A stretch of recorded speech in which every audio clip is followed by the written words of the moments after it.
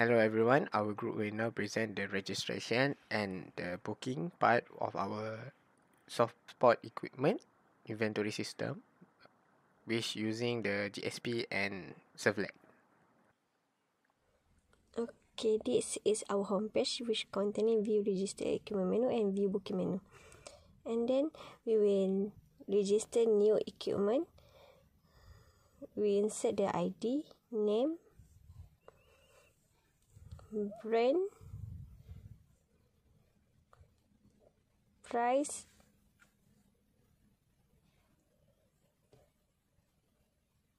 size, quantity, and then we click the submit button and it will show record saved successfully, and we click the view register equipment menu and click the view all equipment, and we show the latest equipment that we added.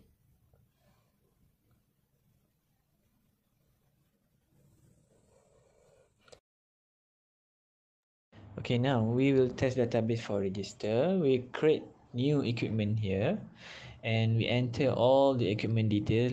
For example, netball, and we put the brand Molten, put some price, size, and also one quantity. The size 3 and the quantity, one quantity, 10. Let's make it 10. Submit.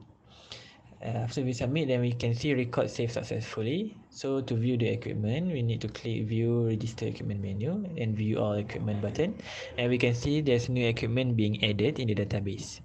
To do the edit part, we see that this equipment price is wrong, so we need to press edit button, and we straight away can change the price for basketball. Let's say 110. Edit and submit, and we can see the price is already being updated. To delete any equipment, just go to this delete button at the end of the database, and then delete. Then that's it, the equipment is being deleted. Okay, now for the booking menu, just click the booking menu and then at the first interface, this is the first interface, the equipment here. So we enter the name here and the metric number here. Okay, just here we put the phone number. Just put a random one. Then we just need to click the checkbox button and choose the quantity here. After this is all done, you just click save booking and the record has been saved successfully. So to view all the booking, we just click here and we show the booking list. All the booking lists are available here. The quantity, the equipment ID, the phone number.